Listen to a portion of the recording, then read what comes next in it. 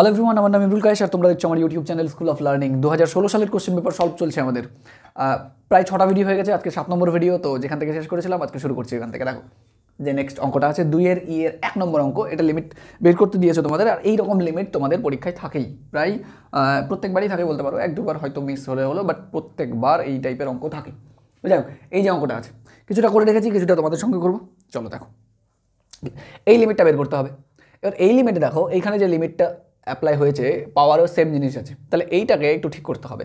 এই জন্য, আর যেহেতু আবার গুণ হিসাবে আছে, তো এটাকে ঠিক করার জন্য আমি করবো কি, সবসময় গুণ হিসাবে এটাকে আলাদা করে দেওয়ার জন্য লগ নিতে হয়। তো এই জন্য এই পার্টটাকে, এই ভেতরের এই এতটুকু পার্টটাকে শুধু আমি ধরে নিচ্ছি, কিন্তু এ ধরে নিলাম, ঠিক আছে? তাহলে এই ধরে নিলাম এ। এইবার লগ নিয়ে নিই বোথ সাইডে, তাহলে এখানে লগ নিলাম। এবার এদিকে যদি লগ নিই তাহলে এই পাওয়ারটা কি সামনে চলে আসবে, ব্যাস এই কাজটাই হয়েছে। এখানে লগ নিয়েছি, এবার লগ গুণ আকারে আছে, তাহলে প্রত্যেকটা যোগ আকারে হয়ে যাবে লগে। এতটুকু তো সিম্পল আছে। এরপর এই টোটালটাকে সামেশন আকারে লিখতে হয়, কারণ সামেশন আকারে লিখতে পারলেই আমরা ফর্মুলা জানি সামেশন থেকে ইন্টিগ্রেশনে কনভার্ট করা যায়। সামেশন আকারে লিখতে না পারলে ইন্টিগ্রেশনে কনভার্ট করতে পারবো না, ঠিক আছে? এই জন্য কিন্তু আমরা সামেশন লিখেছি। এবার সামেশনটা ভালো করে খেয়াল করো আছে কি। সামেশনটা হচ্ছে এইখানে যেটা বাড়ছে সেটা হচ্ছে, দেখো এটা প্রত্যেকটাতে দেখো যে এই পার্টটা যে আছে এটা আস্তে আস্তে বেড়ে যাচ্ছে, 1 2 ডট ডট করে এন অবধি, বাকি সব সেম আছে। তার মানে যেটা বেড়ে যায় সেইখানে সামেশন অ্যাপ্লাই হয়। এইখানে এই যে 1 2 আর অবধি, এন অবধি বেড়ে যাচ্ছে, এই জন্য এটাকে আমি এন নাম দিয়েছি, আর নাম দিয়েছি, আর এই সামেশনটাকে আর ইকুয়ালস টু 1 to n। বাকি আর কোনো কিছুই চেঞ্জ হয়নি। তাহলে এই যে দেখো প্রত্যেকটাই। এইবার এই যে টোটাল সামেশনটা আছে, এই সামেশনটার মানে আলটিমেটলি এটা কি আছে, লগ এ। এই লগ এটা হোক, কিন্তু আমি তো এতটুকুকে এ ধরেছি, এই যে পার্টটা এতটুকুকে এ ধরেছি, কিন্তু আমার কি লাগবে, লিমিট। তাহলে এই জন্য বোথ সাইডে কিন্তু লিমিট নিচ্ছি। তাহলে এই জন্য বোথ সাইডে কিন্তু লিমিট নিলাম, উভয় পক্ষে লিমিট নিয়ে নিয়েছি। এবার দেখো এখানে লিমিট নেওয়ার পর কী হয়েছে, এবার পরের লাইনে করেছি, দুদিকে প্রথমে তো লিমিট নিয়েছি আর কিছু না। পরের লাইনে এই যে দেখো লিমিট আর লগ কিন্তু ইন্টারচেঞ্জেবল, ঠিক আছে? কমিউটেটিভ নামে একটা প্রপার্টি হয়। কমিউটেটিভ মানে যেরকম ধরো 2 into 3 আর 3 into 2 লিখলে তেমন কিছু যায় আসে না, একই জিনিস, কারণ এরা কমিউটেটিভ।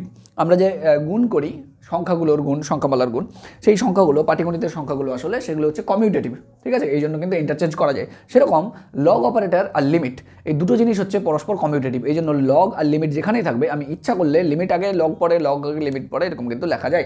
এই জন্য কিন্তু ইন্টারচেঞ্জ করে দিয়েছি, ঠিক আছে? চলো, কেন?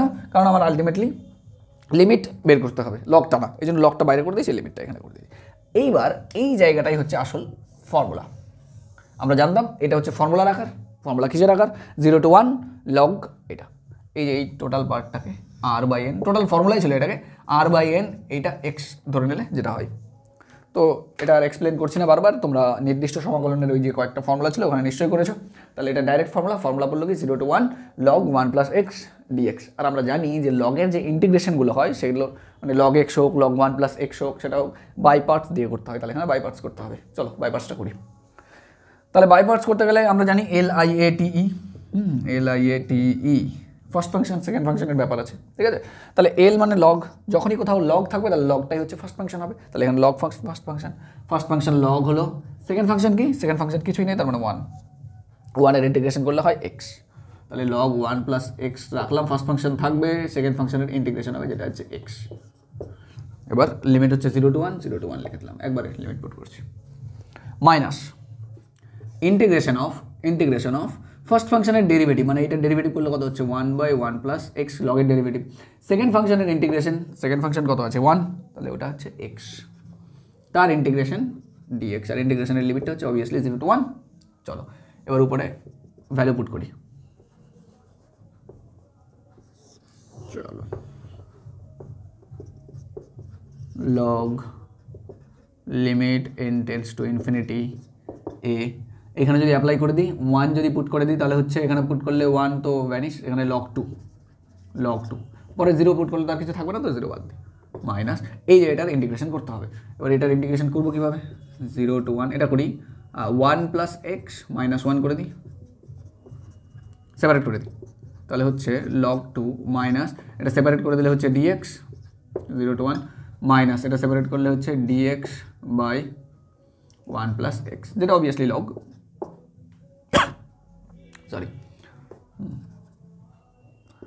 তাহলে log limit x tends to infinity A equals to log 2 minus এটা হচ্ছে x 0 to 1 minus log 1 plus x 0 to 1। ভ্যালুটা পুট করি, তাহলে হচ্ছে log limit x tends to infinity log 2 minus এটা 1 হবে, আর এখানে যদি পুট করে দিই আবার log 2 হবে, তাহলে 2 log 2 মাইনাস 1, তাহলে 2 log 2 মাইনাস। এটাকে একটু ঠিক করে লিখি, 2টা যদি মাথায় করে দিই তাহলে log 4 হয়ে যাবে, মাইনাস এটাকে লেখা যায় log e, তাই না? এবার দেখো, তাহলে হচ্ছে log limit x tends to infinity, sorry এখানে এ ছিল, এ ইকুয়ালস টু, এইটাকে যদি লিখতাম তাহলে এটা কিন্তু লেখা যেত log 4/e, তাই না? log 4/e। এবার এদিকে লগ আর এদিকে লগ যদি আউট করে দিই তাহলে হচ্ছে কত, limit x tends to infinity A equals to 4/e। ব্যাস এটাই হচ্ছে উত্তর। দেখো আমি কি চেয়েছি, আমি চেয়েছি লিমিট অফ এইটা, এই টোটাল পার্টটাকে তো এ ধরেছি, তাহলে এই টোটাল পার্টটার লিমিটই বের হচ্ছে আমার 4/e, তাহলে অ্যান্সার হচ্ছে কত, 4/e। আশা করি বোঝা গেল অঙ্কটা। প্রচুর ইম্পর্টেন্ট এই জাতীয় অঙ্ক, যে কটা তোমাদের বইয়ে অঙ্ক আছে অবশ্যই প্রত্যেকটা অঙ্ক ভালোভাবে প্র্যাকটিস করবে, পরীক্ষায় আসবে তোমাদের। চলো নেক্সট অঙ্কে যাচ্ছি। যেটা অঙ্ক দেওয়া আছে দেখো এরকম, আবার ইন্টিগ্রেশন দেওয়া আছে, নির্দিষ্ট সমাকলনের ইন্টিগ্রেশন। নির্দিষ্ট সমাকলনের যে দ্বিতীয় চ্যাপ্টারটা আছে সেখান থেকে ইন্টিগ্রেশনের ফর্মুলা, একটা ফর্মুলা দেখো, ফর্মুলাটা ছিল integration a two b f of x dx যদি থাকে, আমি ইচ্ছা করলে এই পার্টটাকেই integration b plus a minus x dx করতে পারি। সেম ফর্মুলা অ্যাপ্লাই করবো এখানে, ঠিক আছে? আপার limit plus lower limit minus x, ওর থিটা আছে তো থিটা, তো যার জন্য আমি কী করবো, এটাকে টোটালি আই ধরে নেবো, ধরি আই। এবার খেয়াল করো, আই ইকুয়ালস টু এইভাবেও তো লিখতে পারি আমি অ্যাপ্লাই করলে, যে π/4 এখানে হচ্ছে 3π/4, আর উপরে 3π/4 প্লাস π/4 মাইনাস থিটা, নিচে 1 plus sign 3π/4 plus π/4 minus theta D theta, ঠিক আছে? এবার দেখো ইকুয়ালস টু π/4 3π/4, টোটালটাকে যদি হিসাব করে নিতাম এটা পাই হচ্ছে আলটিমেটলি 3π/4 প্লাস π/4 ইকুয়ালস টু পাই, তাহলে পাই মাইনাস থিটা, আর নিচে যদি হিসাব করতাম তাহলে 1 plus sine pi minus theta D theta. এবার আই ইকুয়ালস টু, এটা তো সেম থাকবে π/4 3π/4, এটাকে যদি আলাদা করে নিতাম, আচ্ছা আলাদা পরে করছি, দেখি আগে, পাই minus theta by 1 plus sign থিটাই থাকবে, সাইন পাই মাইনাস থিটা মানে কি সাইন থিটা। চলো এটা আর দরকার নেই, তাহলে আই ইকুয়ালস টু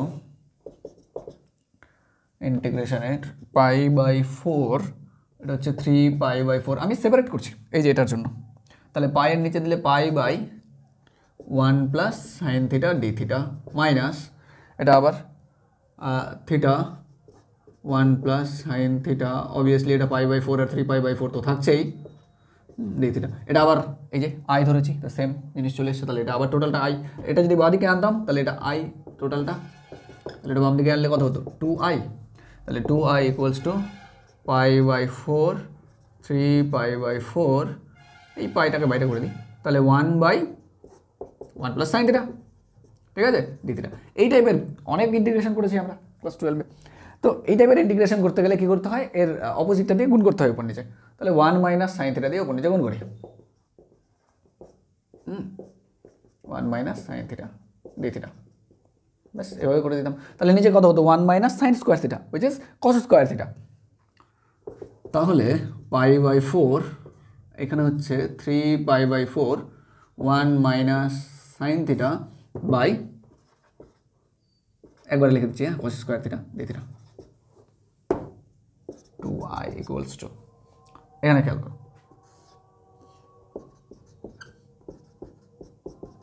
যদি প্রত্যেকটাকে ডিভাইড করতাম তাহলে 1 দিয়ে ডিভাইড করলে কত হতো sec square theta D theta minus, আচ্ছা এটা যদি ডিভাইড করতাম তাহলে কত হতো দেখো sine theta by cos theta একটা লিখতে পারতাম ইন্টু 1/cos থিটা, লিখতে পারবো তো, কারণ সাইন থিটাকে যখন কস স্কোয়ার থিটা তাহলে এইভাবে লিখতে পারবো, এটা ট্যান হয়ে যাবে আর এটা সেক হয়ে যাবে, তাহলে আলটিমেটলি হবে ট্যান থিটা এটা sec theta D theta π/4 3π/4, formula direct formula আছে, ব্যাস ফর্মুলা বসিয়ে দেবো তো চলে আসবে, ঠিক আছে? তাহলে সেক স্কোয়ার থিটা মানে ট্যান থিটা, তাই না, π/4 3π/4, আর সেক থিটা ট্যান থিটা মানে সেক থিটার integration sec theta into tan theta, π/4 3π/4। ব্যাস, এগুলো বসাবো আর উত্তর বেরোবে। ঠিক আছে, চলো তাহলে অ্যাপ্লাই করি।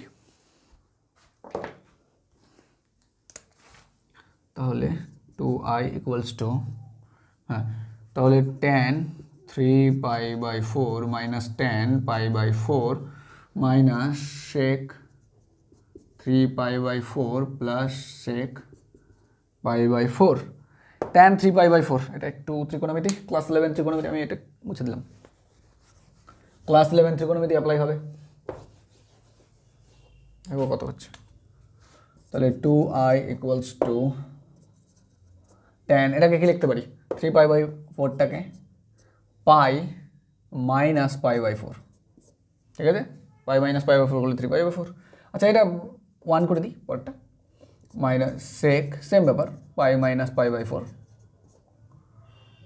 প্লাস সেক কত আছে, সেক π/4 মানে √2, সেক 45 মানে √2। আচ্ছা, তাহলে 2i = tan থাকবে tan-ই, tan π/4। এবার দেখো এটাকে 180 মাইনাস, এটা সাইনের ঘর আছে তাহলে নেগেটিভ হবে, -1 মাইনাস সেক, সেম নেগেটিভ হবে, নেগেটিভে পজিটিভ হয়ে যাবে এটা। তাহলে সেক π/4 প্লাস √2।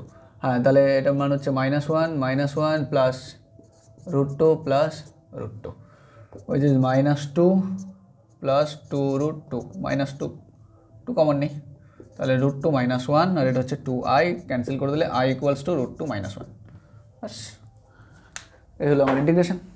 ঠিক আছে, চলো এখানে একটা কিছু মিস করছি, ও সরি, পাই মিস করে দিলাম তো, এখানে একটা পাই মিস করেছি আমরা। ঠিক আছে, দেখো প্রত্যেকটাই পাই থাকবে, তাহলে এটা পাই ইন্টু করে দিই একবারে। আমি বলছি অ্যান্সারটা ঠিক মন মতো আসেনি, তাহলে পাই হবে প্রত্যেকটা, আলটিমেটলি প্রত্যেকটার সঙ্গে পাই গুণ হবে, পাই আছে প্রত্যেকটাই, সবগুলো পাই আছে, এখানেও পাই আছে, তাহলে এটাও পাই হবে। হ্যাঁ ব্যাস, এটা যেটা অঙ্ক আছে সেটাও দারুণ ইম্পর্টেন্ট অঙ্ক। কেন ইম্পর্টেন্ট বলছি, কারণ অলরেডি একবার কোশ্চেন পেপার সলিউশনে এই অঙ্কটা করে দেওয়া হয়েছে, আমি করেছি একবার কোশ্চেন পেপার সলিউশনে। ভাবো, লাস্ট 6 বছরের কোশ্চেন পেপার সলভ করতে গিয়ে এটা 2 বছর চলে আসলো। ঠিক আছে, তাহলে তোমরা ভাবো কত ইম্পর্টেন্ট এটা। চলো করি। দেখো, টোটাল ভ্যারিয়েন্সের অঙ্ক যেহেতু, তো আগে একটু দেখে নাও যে ভ্যারিয়েন্স মানে কি। সাপোজ ভ্যারিয়েন্স অফ এক্স, কোনো একটা এক্স ভেরিয়েবল আছে। আচ্ছা, এখানে এ আর বি কনস্ট্যান্ট, দেখতেই পাচ্ছ তোমরা ছবিতে যে এ আর বি হচ্ছে ধ্রুবক আর এক্স ভেরিয়েবল অবশ্যই। এর ভ্যারিয়েন্স বের করতে হবে, তার মানে কি, জিনিসটা কি? জিনিসটা হচ্ছে expectation of x square minus expectation of x, যেটাকে মিন বলে, তার whole square. Expectation of x square minus mean of x, এটাই হচ্ছে ভ্যারিয়েন্স। তাহলে আমি যেহেতু এটার ভ্যারিয়েন্স বের করতে বলেছি, তার মানে এটার এক্সপেকটেশন, এই যে এটার এক্স স্কোয়ার বের করতে হবে। তাহলে ধরে নিই, এটা ধরি, আমার আলটিমেটলি টোটাল কাজটা হচ্ছে এই পার্টটাকে নিয়ে, তাহলে এটাই ধরে নিই, এ এক্স প্লাস বি, এটাকে আমরা ওয়াই একটা কোয়ান্টিটি ধরে নিচ্ছি, ভেরিয়েবল আলটিমেটলি এটাও একটা। তাহলে এক্সপেকটেশন অফ ওয়াই, দেখো এক্সপেকটেশন অফ ওয়াই মানে কি, expectation of A x plus B. এবার এক্সপেকটেশন কী করে কাজ করে অবশ্যই জানো তোমরা, প্রত্যেকটার উপর এক্সপেকটেশন করবে। তাহলে এটা যখনই এক্সপেকটেশন, এই যে দেখো expectation of A x plus expectation of B হবে, তো এই পার্টটা সবসময় বাইরে আসে, তাহলে এটা কী হয়ে যাবে, এ কনস্ট্যান্ট ডাইরেক্ট বাইরে আসবে। তাহলে expectation of x plus E of B, sorry এটা তো কনস্ট্যান্ট তো সিঙ্গেল থাকে, তাহলে হলো এটা। এবার আবার কী করতে হবে, স্কোয়ার বের করতে হয়, তাই না? তাহলে স্কোয়ারটা করি, চলো। এখন আমার লাগবে ওয়াই স্কোয়ার, কারণ ওয়াই, এই যে এটাকে আবার এক্সপেকটেশন বের করতে, ওয়াই স্কোয়ার মানে এ এক্স প্লাস বি, তার হলো নর্মাল স্কোয়ারের ফর্মুলা, এ square x square plus 2ab plus B square হয়ে গেল। এইবার expectation of Y square, that is এটা। তাহলে এ square expectation of x square plus 2ab expectation of x plus expectation of B square মানে কি, শুধু B square. আচ্ছা, তারপর ঠিক করে লিখি। এবার এখন আমার বের করতে হবে ভ্যারিয়েন্স অফ, দেখো ভ্যারিয়েন্স অফ এটা এ এক্স প্লাস বি, তার মানে হচ্ছে ভ্যারিয়েন্স অফ ওয়াই, তাই না? আজকে কলম লিখছে না, ভ্যারিয়েন্স অফ ওয়াই। এবার ভ্যারিয়েন্স অফ ওয়াই মানে কি জানি আমরা, ভ্যারিয়েন্স অফ ওয়াই মানে হচ্ছে expectation of x square minus expectation of x তার হোল স্কোয়ার। মান পুট করি, তার মানে এক্সপেকটেশন অফ এক্স স্কোয়ার, এই যে এক্সপেকটেশন অফ এক্স স্কোয়ার, তার মানে এ square E x square plus 2ab E of x plus B square minus এই যে এই পার্টটা এ expectation of x plus B এর স্কোয়ার। এটা সূত্র মিলে দিই, এটা লাগবে না আশা করছি। চলো, তার মানে বাদিকে ছিল variance of A x plus B, আর আমার ডান দিকে এই পার্টটা আছে এ square expectation of x square plus 2ab expectation of x plus B square, আর নিচে এগুলো হচ্ছে এগুলো হোল স্কোয়ার, আবার এ plus B whole square formula. তাহলে এ স্কোয়ার ই অফ এক্স, দেখো ই অফ এক্স এটার হোল স্কোয়ার হবে, ই of x plus 2ab E of x plus B square. Ultimately negative যেহেতু ছিল আমি নেগেটিভ করে দিই একবারে সবগুলো, তাহলে এটা আউট, এই পার্টটাও আউট। তাহলে কি থাকছে variance of A x plus B equals to A square common নিই, তাহলে থাকছে expectation of x square minus expectation of x তার হোল স্কোয়ার, আর এটাকেই তো আমরা ভেরিয়েন্স বলেছি, তাই না? ভেরিয়েন্স মানেই তো এটা, তার মানে এ স্কোয়ার এটা কার ভেরিয়েন্স, এক্সের, তাহলে ভেরিয়েন্স অফ এক্স, ব্যাস এটাই প্রমাণ। ঠিক আছে, প্রমাণিত। প্রবাবিলিটির অঙ্কটা পড়ো তোমরা, যে অঙ্কটা দেওয়া আছে আমি পড়ছি তোমাদের সঙ্গে। দেখো দুটি পাত্রের মধ্যে প্রথমটিতে আমি একটু ছবি এঁকেছি, প্রথমটিতে দুটি লাল বল আছে আর 3টি সাদা বল আছে, আর দ্বিতীয় পাত্রটিতে হচ্ছে 3টি লাল বল আছে 5টি সাদা বল আছে। পরে কী হয়েছে দেখো, এখান থেকে একটা বল তোলা হয়েছে র্যান্ডমলি, জানি না কি বল তোলা হয়েছে, তারপর দ্বিতীয়বার আবার একটা বল তোলা হয়েছে, উদ্দেশ্যহীনভাবে তোলা হচ্ছে বলগুলো, ঠিক আছে। এইখানে বলটা কিন্তু লাল পাওয়া গেছে, যেই বলটা তোলা হয়েছে পরে দেখা গেছে যে এখানে লাল বল তোলা হয়েছে। তাহলে এইখানে যে বলটা তোলা হয়েছিল ফার্স্ট অ্যাটেম্পটে, যে বলটা তোলা হয়েছিল, এইখানে যে সাদা বল তোলা হয়েছিল, এই সাদা বল তোলার সম্ভাবনাটা বের করতে হবে। বোঝা গেল? তার মানে এই পার্টটা জেনে আছি আমরা যে দ্বিতীয়বার লাল তোলা হয়েছে, আর রিটার্ন চাচ্ছি আমরা, ব্যাকে চাচ্ছি যে পুরনো ঘটনাটা যে ছিল সেখানে সাদা বল তোলার সম্ভাবনা কত। তাহলে এটা ক্লিয়ারলি একটা বায়াস থিওরেমের অঙ্ক। যদি এইটা সাদা দেওয়া না থাকতো, মানে সরি এইটা উত্তর না চাইতো, দেখো যদি এটা বলে দিত যে প্রথমবার লাল তুলে নিয়েছি অ্যান্ড দ্বিতীয়বার, বা এখানে কিছুই বললো না, এখান থেকে একটা বল তুলেছি তারপর এইখান থেকে বল তুলবো, তাহলে এইখানে হচ্ছে লাল বল তোলার সম্ভাবনা কত, এইভাবে যদি অঙ্ক থাকতো তাহলে সেটা বল ট্রান্সফারিংয়ের অঙ্ক থাকতো, সেটা আলাদা নিয়ম ট্রান্সফারের অঙ্ক। বাট এখানে কি বলেছে, নতুন ঘটনাটা জেনে আছি আর আমি চাইছি পুরনো ঘটনার মান বের করতে, তাহলে একদম বায়াস থিওরেমের অঙ্ক। ঠিক আছে, তাহলে এখানে সাদা হওয়ার টেন্ডেন্সিটা লাগবে, এটাই চাই। ঠিক আছে, এটা আমাদের বের করতে হবে।